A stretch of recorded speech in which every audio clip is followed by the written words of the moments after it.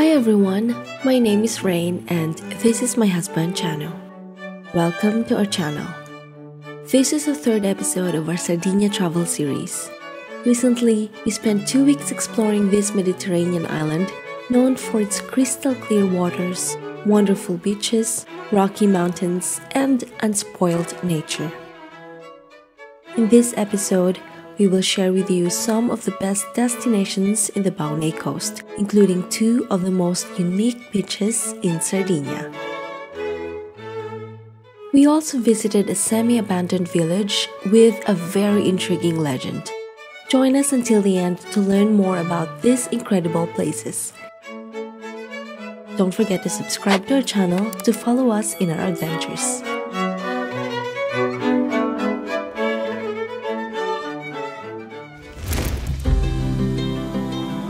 After visiting the village of Zeulo to learn more about the centenarians' secrets to long life in Sardinia, we continued our trip driving to Baunei for a little more than 2 hours. There is no dull moment driving in Sardinia because the views are always changing. In our way, we passed near the impressive Perda E Liana. We couldn't avoid stopping the car to film this extraordinary natural monument from the air.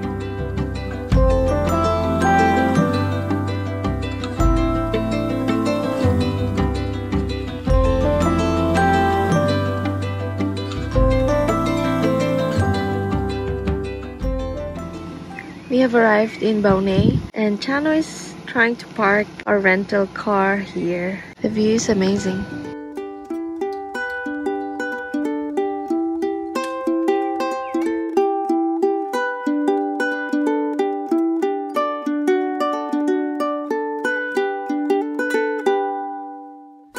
This accommodation had a perfect location for us. Great value for money and nice views from the room window.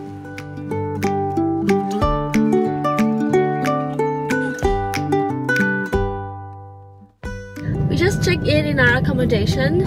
One thing that we have learned is that the streets are very narrow and steep. So you have to ask the owner of your accommodation if you have a good parking space.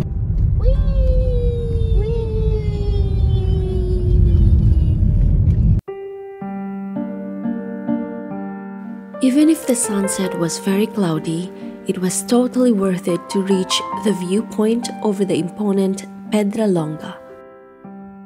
Once there, we went down to the seafront to admire better this stunning rock formation. Only below this 128 meters tall limestone pyramid, you can understand its massive size. We were so amazed thinking that Pedra Longa is a famous spot for mountain climbers. The coast of Baunei had just started to surprise us with its majestic beauty.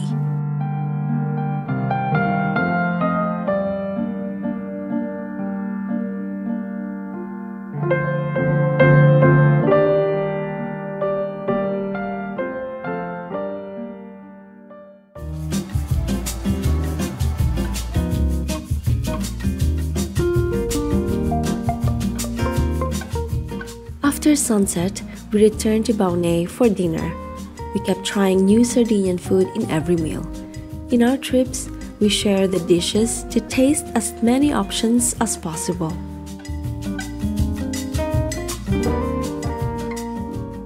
Good morning everyone! It's 7 in the morning and now we are heading to Cala Goloritzé. It's one of the most beautiful beaches in the world. Let's see if it's worth the hype.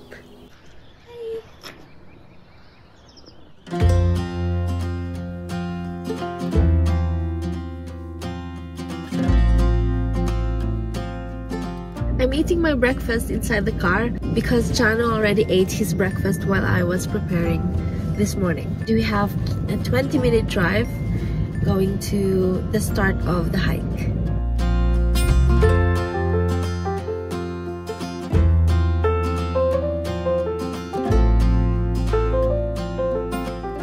These are the roads that I like the most in Sardinia. Me too. It's like a roller coaster. They have created a very convenient free parking at the beginning of the trek to Cala Goloritzé. It's not allowed to start the hike before 7:30 in the morning, and you have to return before 5 p.m. in this moment of the year. There is no other legal way to reach the beach. We bought our tickets online the day before, but you can buy it at the kiosk too. Good boy! Good boy! Is he even a boy? He's trying to bite your hat. He's still with us. We don't know his name because I forgot to ask. So I will name him Rocky, just like all the dogs that we've met in our trips. And he's gonna be our travel guide. Yes, he will guide us today. Rocky, is that the way? Are you sure? Are you happy? See? It's my dream of having a dog. It came true! It's not yours. Really? We noticed that this dog was barking on the sides of the path.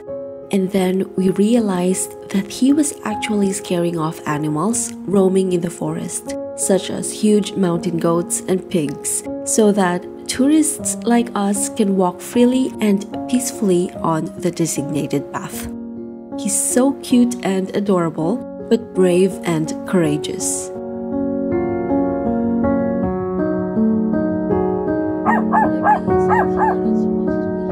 Maybe. Rocky's chasing the big goats. The goat is so confused. There's some pigs. Of course, Rocky.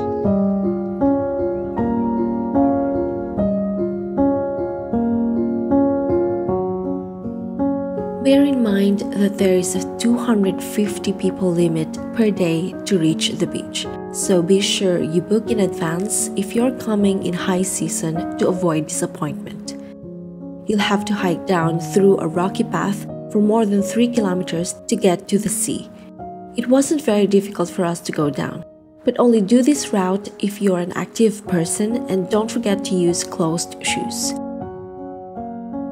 We absolutely loved the different landscapes that we were crossing, and we saw so many different plants and animals too.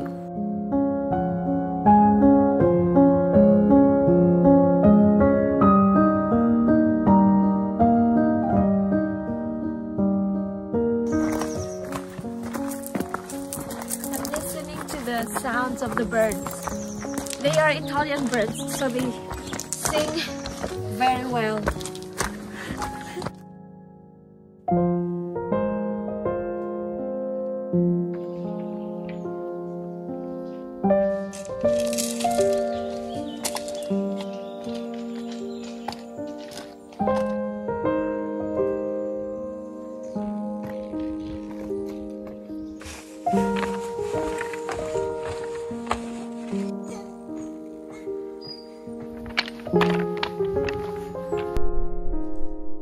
We haven't reached to the beach yet, but the hike is already very worth it. It's really amazing. We are surrounded by these flies, by these huge cliffs.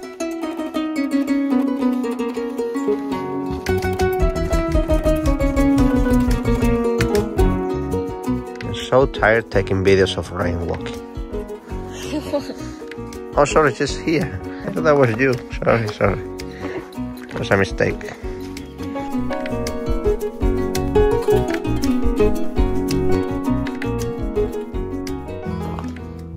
And then Cala Goloritzé appeared in front of us. At the same time, we both shouted, "It's so blue!" Pictures are not quite.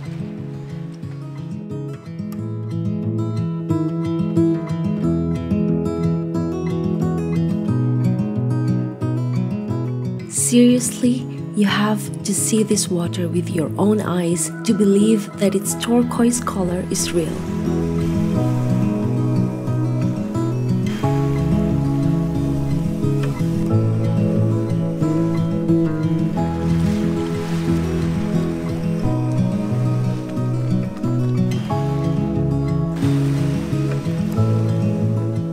After taking a lot of videos and pictures, we went to the end of the beach to find a quiet area, and there we spent several hours enjoying this evocative paradise.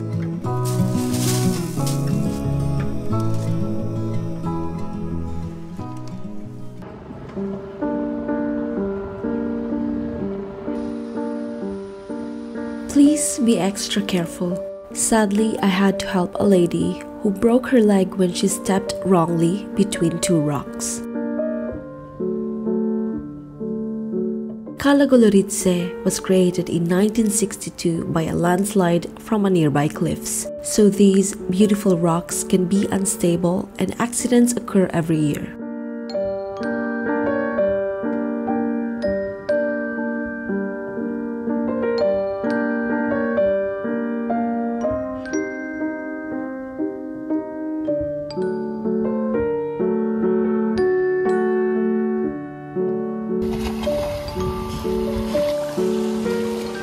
We have to admit that this place was one of the highlights of our trip. Visiting here was a heavenly dream, and we totally agree with those who named Cala Goloritzé as one of the most beautiful beaches in the world.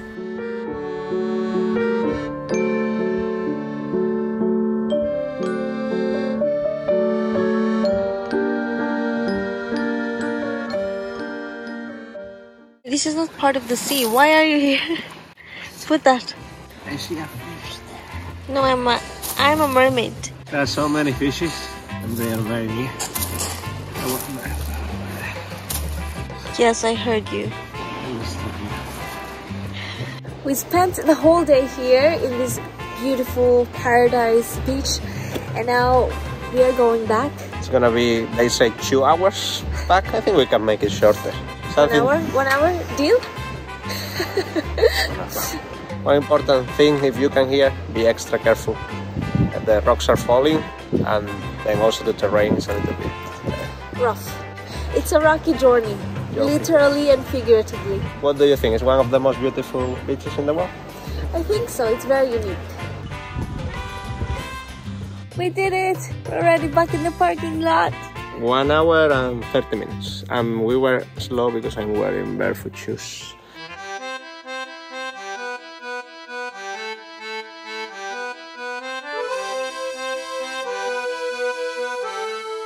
The town of Baunei is one of the best bases to explore this part of the coast of Eastern Sardinia.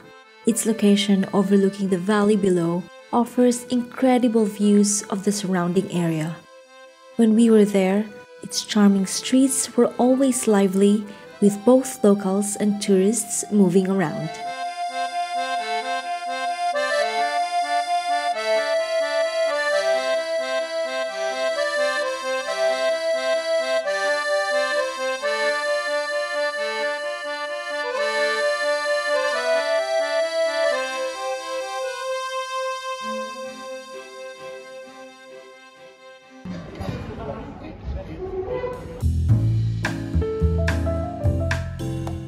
We finished our day with delicious pizzas for dinner. A great way to recover some calories after our intense trekking day.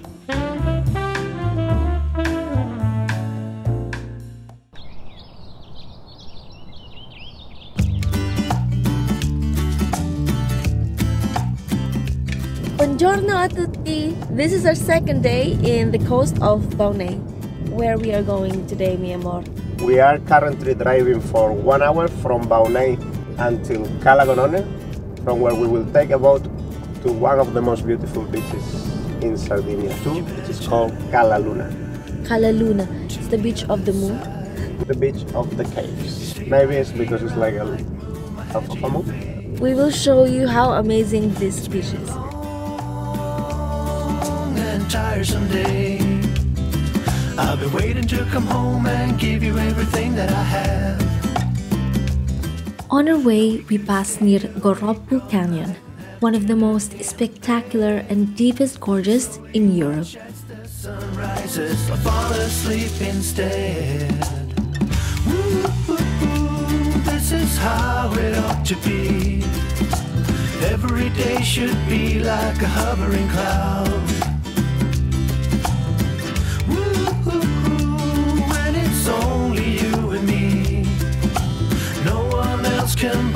first step on our feet. Oh no. When we arrived to the seaside town of Cala Goloritzé, we immediately bought the tickets for the first journey to Cala Luna.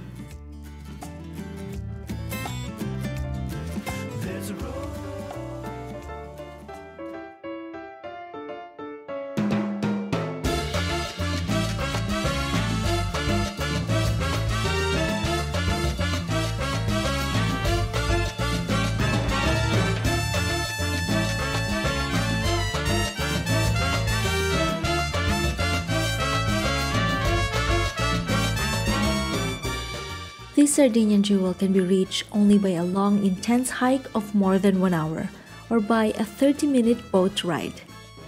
We couldn't believe that we were going to have the boat for ourselves and consequently the beach too, at least until the next boat arrived 90 minutes later.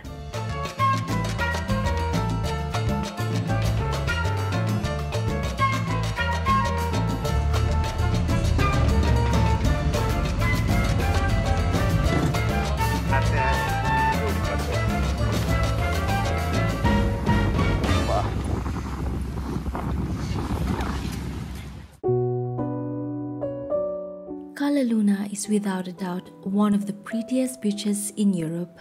Its unspoiled natural shape and symbolic caves are another highlight that you shouldn't miss in a trip to Sardinia. It's really huge! It's your private beach? Yeah? Where are the people? Mine, no other people.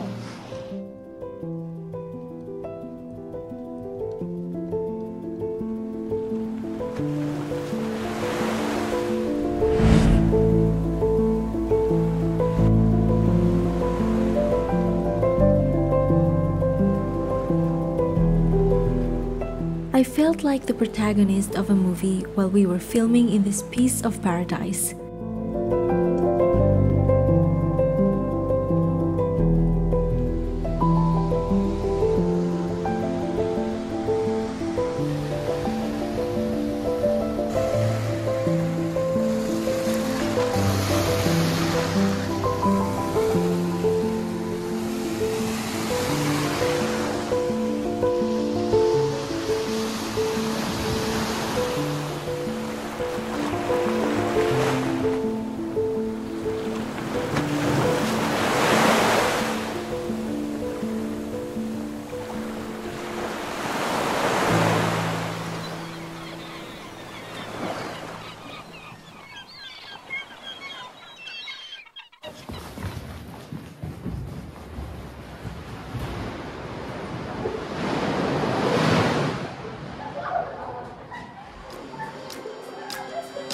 So one more time, we have here the loser of all the races around the world. No, that's She lost. One more time. One more. No, no, no. You know you lost. You know you lost. fighting with the wrestling.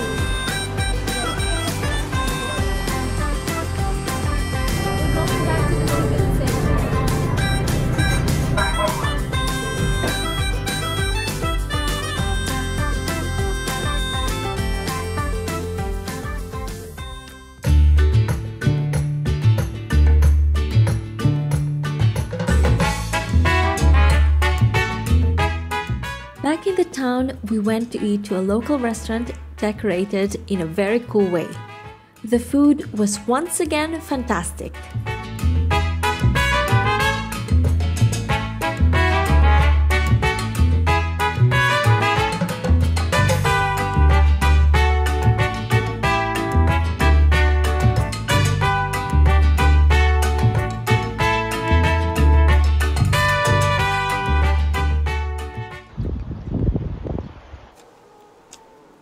We just arrived in the museum. It's a guided tour museum. I'm so excited to learn more about the culture of Sardinia.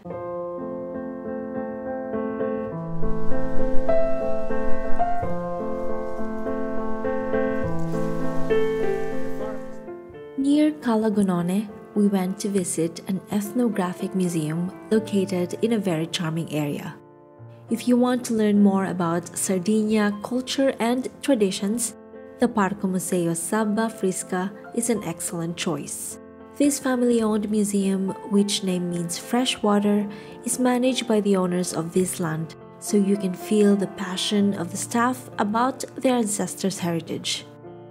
You'll join a 1-hour guided tour through some of the open-air areas, but also you'll be brought inside some antique buildings where you will see a compelling collection of items used in Sardinia from past times.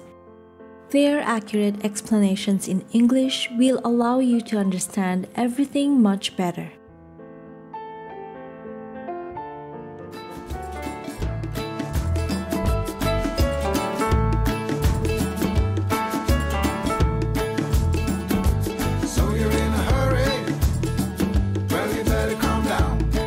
The museum has some cute animals too. If you're in a hurry, you miss the point. Should enjoy the fruits of life instead of chasing coins. We just finished visiting the museum. We really loved it. We highly recommend that you visit the museum when you are coming to Sardinia. Now we are on our way to the last location for today's adventure. It's a really interesting place. I found it just a few days ago. It's a semi-abandoned village in the province of Nuoro, and it's called Lolove. Lolove. Our last destination of the day was a semi-abandoned enchanted village in the mountains of Nuoro. Lolove may not be one of the most famous towns in Sardinia, but there is an enigmatic story behind this medieval village. Legend says that in the Gothic era, some nuns of Lolove were accused of having carnal relations with the shepherds, so they were banned from the local convent. And before leaving, they cursed the village in the following way. Lolove will be like the sea water. It would never grow, but also it would never die. Today, its empty stone buildings and quiet cobblestone streets are a glimpse to the past of Sardinia. It may seem that the best days of Lolove are long gone, that it is closer to die than to fully live again, but then we met some friendly locals and we learned that the 12 inhabitants of the town are working passionately to bring visitors back. There are a lot of abandoned houses here. This one is open, so let's try and see what's inside. You go first. Come on! You have the camera. Come on! You go first.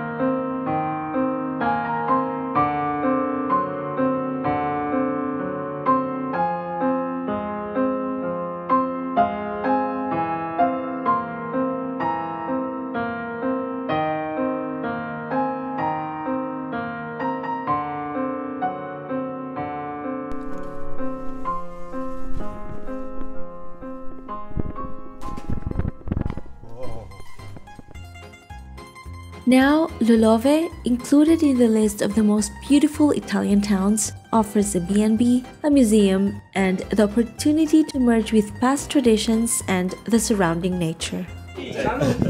Cing cing, salute! Adesso si sente più. Adesso caldo! It's burning! It is the secret for 100 years old. Sì. He said that a woman was living there. She lived 100 years old, and she drank this one every day.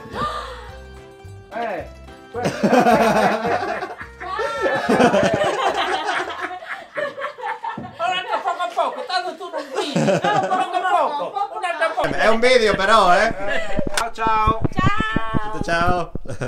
Ciao. Grazie mille, ciao!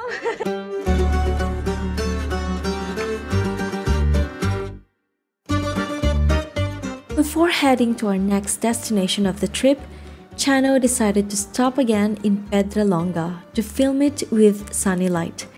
I must admit that even if I don't love waiting for his drone sessions, he really knows how to maximize the light over the landscape to capture it in an amazing way.